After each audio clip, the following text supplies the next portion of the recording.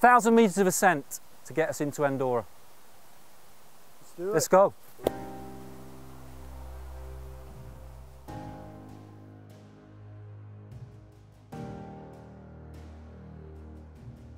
Francis Owens was a person that was somewhat unique.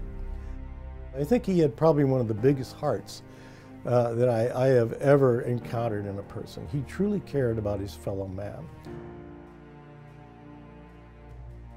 As service of force self, one of the things that we push for so much in the military, what we all aim for, we all learn in boot camp and all these other training things that we have to do, that there's a certain element that you want to be, that you should strive to be as a military member in the U.S.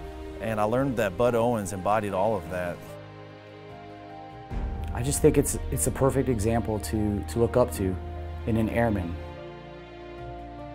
He's putting lives in front of his, and it's hard to do. I couldn't imagine what it was like for him, and just the example that he has put forth is just incredible.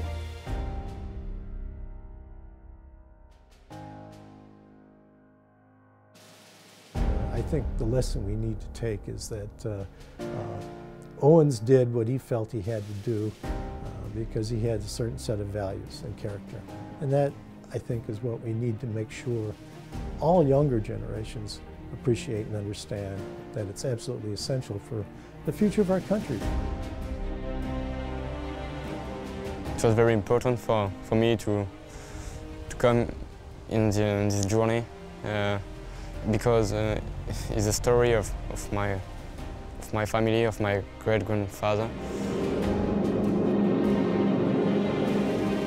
I know he wouldn't probably think of himself as a hero, but to me he is a hero for everything that he did.